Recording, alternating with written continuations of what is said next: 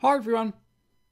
The initial bars of both the 4-bar antecedent and consequent phrases of this rondo's theme are based on a canon at the fifth.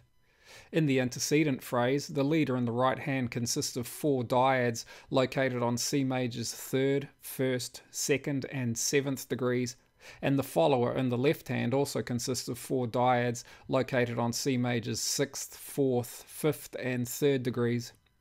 When these two parts are staggered, the resulting harmonies produce a 1-6-2-5-1 progression in C major, the supertonic and tonic chords of which are both inverted.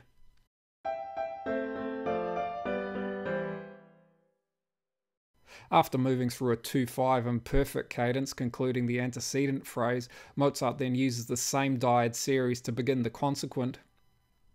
The leader and follower of these bars, however, include slight changes, which may be understood as a swapping of these two dyads. This analysis, however, doesn't account for the inexact melodic contours between the canon in the right and left hands. It's only when we consider that Mozart was here probably, to borrow terminology from 12-tone theory, using part of the follower in retrograde against the same section in the leader, that we may understand the melodic discrepancies between the parts.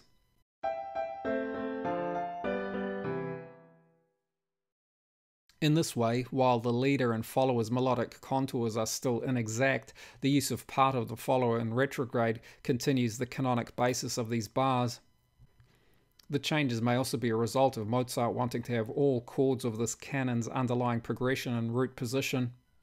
The second canonic section then proceeds with a 2-5-1 cadence concluding the rondo's theme. Harmonically, the canon in both phrases produce the same progression, one which may be heard as an extended cadential progression and as a partial cycle of fifths, preceded by tonic harmony. The upper dyads of both canonic sections also include 5-4-3 strands, which form part of the overall 5-1 descents in each phrase.